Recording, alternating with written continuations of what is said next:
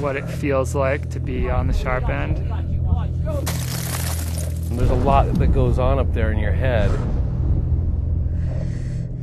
That's always been the scariest part in climbing, right before you're going to fall.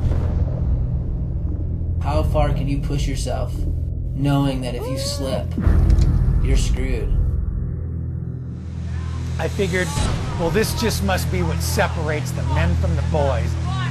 And that's when I went, oh man, you're gonna fall. When you're out there on the sharp end, things can go wrong. You're not going to be able to push it that long.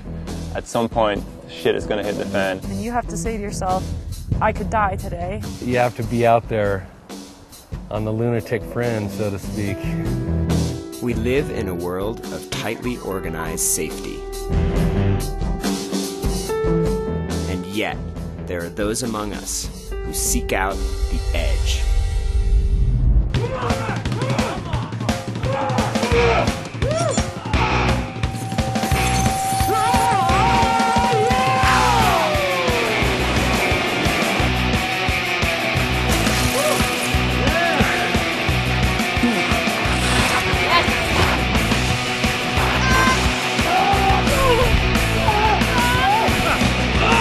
This is gonna be a guy sad.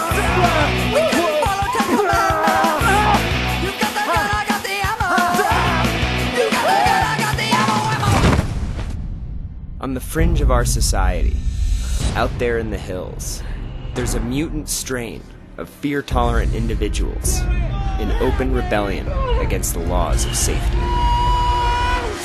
For generations, they've been laying it out on the line, risking it all for a moment of glory on the sharp end.